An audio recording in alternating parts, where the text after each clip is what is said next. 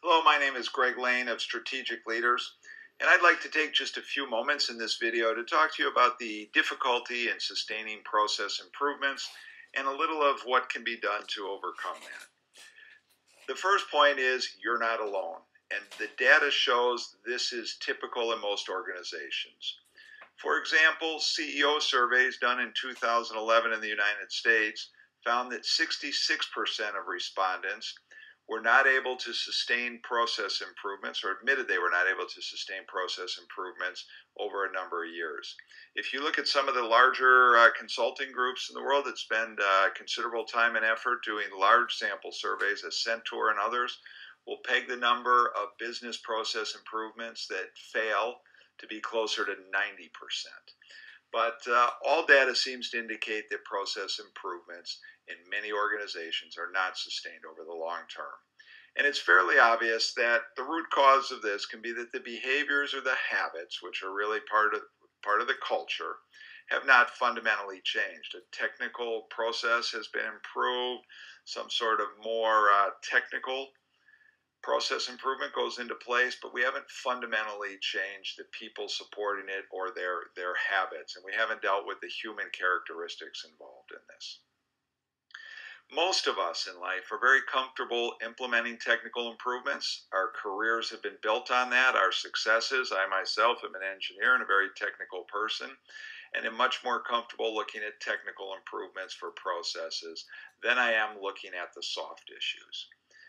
Though I think what we need to do is come up with ways to practically and pragmatically address those soft issues.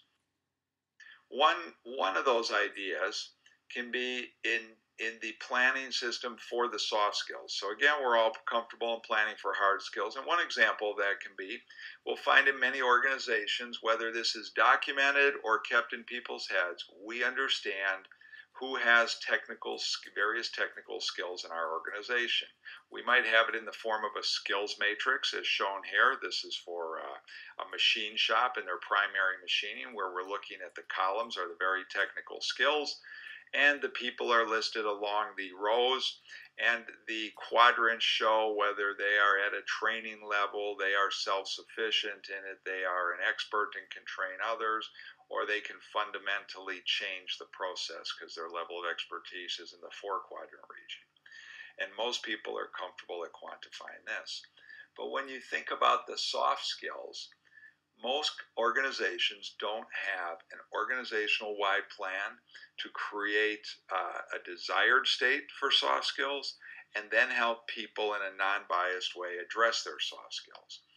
And developing a cultural transformation plan is not something most organizations do, but it can be done.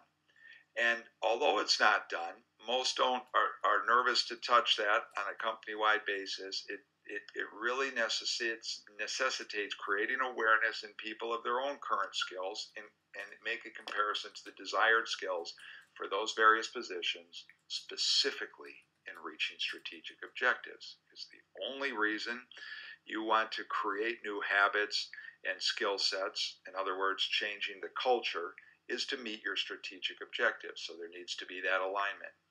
There are practical ways to do this. I put together a new book recently that introduces years of experimenting in various companies and reaching some successful results with pragmatic styles in doing this and developing things like a cultural transformation plan. The new book is called Culturally on Plan, is out and available, and that will give you a very solid foundation of how this could be achieved and how it has been achieved in a number of organizations. More information on this and how we could possibly support you in reaching your strategic objectives through transforming the culture can be found at strategicleaders.com. Thank you.